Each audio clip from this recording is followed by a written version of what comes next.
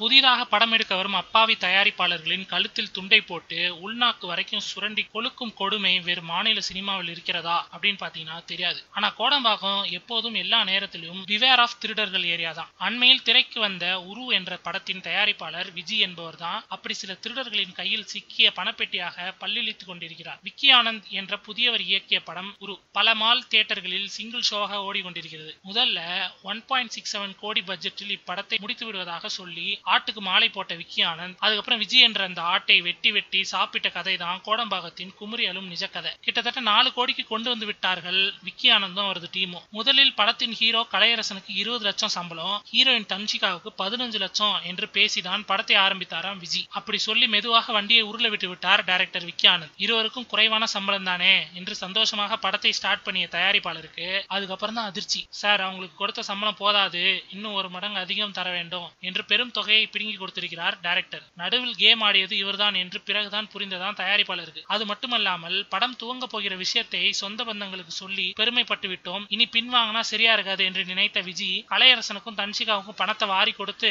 படத்தை ஆரம்பிச்சிருக்கிறாரு. முழுக்க முழுக்க பகல் நேரத்திலே ஷூட்டிங், அதனால லைட் செலவு மிச்சம் என்று முதலில் கூறிய டைரக்டர் விக்கி அதுக்கப்புறம் ஏராளமான லைட்டுகளுடன் அந்தந்த லைட்டுகளுக்கு செக்யூரிட்டியாக வந்த ஏராளமான தொழிலாளர்களுடன் படப்பிடிப்பை பல நாட்கள் இரவிலே எடுத்திருக்கிறார். இதிலேயே பல லட்சங்கள் அவுட். சரி, செலவு வச்ச மகாராசன் படம் முடிஞ்சு ரிலீஸ் நேரத்தில் அருகில் இருக்க வேண்டும் அல்லவா, அங்குதான் பெரும் கொடுமை. All escape. எல்லா விளம்பர விஷயங்களையும் தொலைக்காட்சிகளுக்கு கிளிப்பிங்ஸ் கொடுக்கிற வேலைகளையும் விஜயை இழுத்து போட்டுக்கொண்டு செய்கிறார். கொடுத்த கொழுப்பு சூப்பு போதாது என்று விக்கி ஆனந்த் தயாரிப்பாளர் விஜய்க்கு ஒரு மெசேஜ் அனுப்பியிருக்கிறார். என்னன்னு பாத்தீங்கன்னா, என் நல்ல மனசுக்கு 4 படம் வரிசையா புக் ஆகியிருக்கு, நானே ஒரு படத்துல ஹீரோவா நடிக்கிறேன், என்னை கட் அவுட்ல பார்த்து கன்னத்துல போட்டுக்கோங்க அப்படின்னு. விரைவில் போண்டியாக இருக்கும் அந்த 4 பேர் யாருன்னு சொன்னீங்கன்னா முன்னாடியே 4 திருவோட்டுக்கு ஆர்டர் பண்ணி அனுப்பி வைக்கலாம், நஷ்டத்தோட நஷ்டமா போகட்டும் என்று பதிலளித்திருக்கிறாராம் விஜய்.